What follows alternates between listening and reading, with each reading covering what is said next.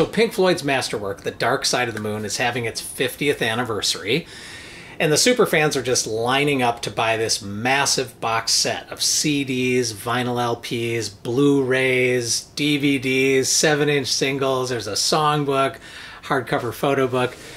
Okay, I've loved this album since the first time I spun it back with my headphones on. It was back in 1973. But I am not going to spend over $300 to geek out on collectibles I probably wouldn't listen to or watch more than once. So the way I'm celebrating this musical milestone is to listen to the gorgeous new Dolby Atmos mix. That's kind of the cornerstone of the box set. But guess what? I didn't have to pay anything. It cost me no more than my monthly Apple Music subscription and listening through my Apple headphones. You know, it's funny because I'm a Spotify user, but I keep an Apple Music subscription just for spatial audio treats like this.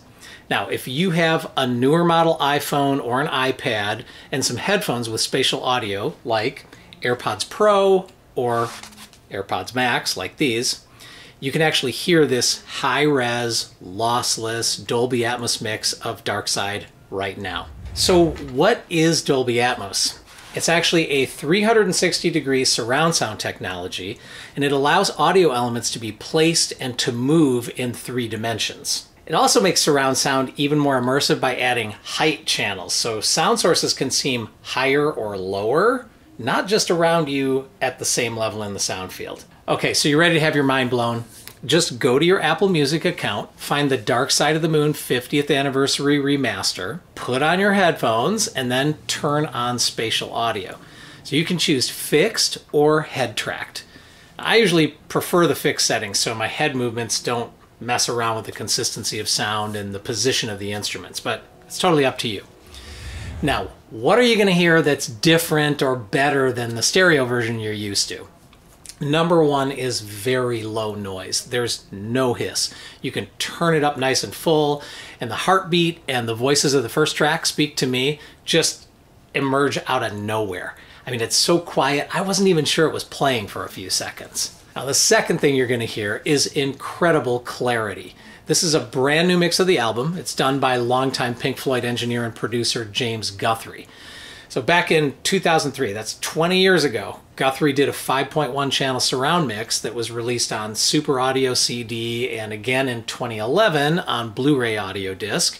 This was in the so-called immersion edition of Dark Side. Now what makes both the 20-year-old 5.1 mix and the new 2023 Atmos mix so special and different is that all the musical elements and the sound effects were re-imported and digitized from the first generation multi-track tapes, not from second and third generation submixes that were used to master other stereo versions. So having audio from those first generation multi-tracks just makes a huge difference in separating and hearing all the elements. I mean, you are definitely going to hear instrumental and vocal parts that weren't even audible in previous mixes. In some sections, it really is like hearing a whole new version of this album that you thought you knew inside out. Now, the number 3 feature of the new mix is a coherent and immersive sense of space. So we have to take a second to honor the original sound engineer, Alan Parsons, for the quality of the original recordings. I mean, everything was mic'd and recorded beautifully. Each voice and instrument has remarkable presence. And thankfully in this Atmos mix, the musical parts are all anchored in place. They're not just floating around, right? Because it was probably tempting, it would have been tempting to say, hey, we've got Dolby Atmos, which is basically 360-degree and overhead spatial audio. So, let's move everything around and make it kaleidoscopic and more psychedelic, right? But that approach would have been interesting, but gimmicky, like one of those cheesy sound effects records they used to make to demonstrate the wonder of stereo or the miracle of quadraphonic. I mean, thankfully, James Guthrie resisted the urge to move vocals and guitar and bass and keys and drums around. They each sit uniquely in the stereo field. Each one is in its own specific position from left to right.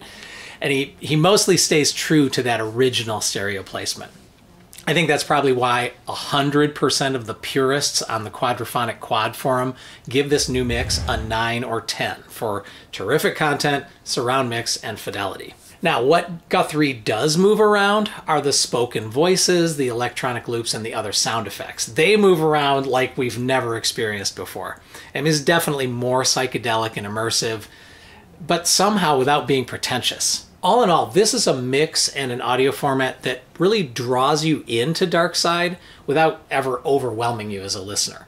What's cool to me is how it reflects the sort of inner psychological world and the human experience that Roger Waters is exploring in the lyrics. So those are three major pluses to the new Dolby Atmos mix: low noise, clarity, and space. And you really have to hear it to live Dark Side of the Moon in a whole new way. Okay, but are there any drawbacks to this new spatial experience? There is just one for me. In some spots, this new super clarity and space between all the separate parts, it lacks some of the sheer power and density of the simple stereo version.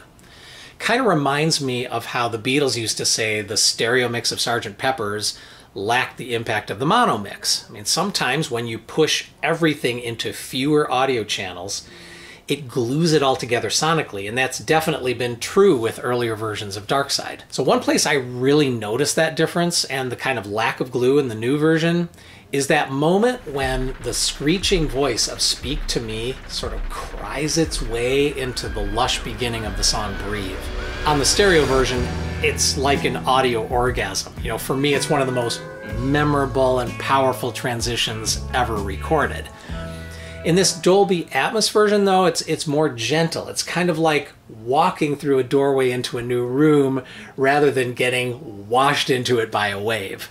But almost everywhere else, Guthrie did a really impressive job of making sure that even when separating and clarifying all the elements, he didn't let them sound thin or fussy. Roger Waters' bass, it's really thick, round, and supportive. Nick Mason's drums are live and you can hear the power of each stick attack. Rick Wright's keyboard parts, especially the synths, are much more articulate than I've ever heard. I mean, I can really hear every note he plays. And David Gilmour's guitars are maybe even more powerful and rocking than they sounded on the original, where some of the effects got buried.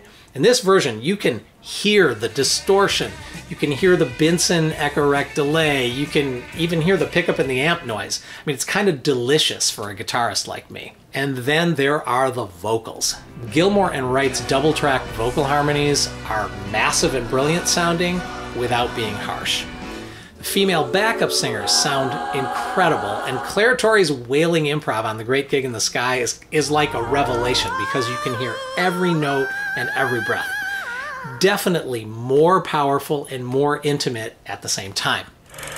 So there you go, the cheap and easy way to experience this new high-res, lossless Dolby Atmos mix of The Dark Side of the Moon. Now, before you go, check out my rant and rave about how Roger Waters is celebrating the 50th anniversary of Darkside. Please remember to like, subscribe, and hit the bell so you're privy to all of my musical musings and discoveries. And that includes my Blow Up the Song series, where I explode classic songs and recordings and I play you the original multi-track masters, kind of like this one.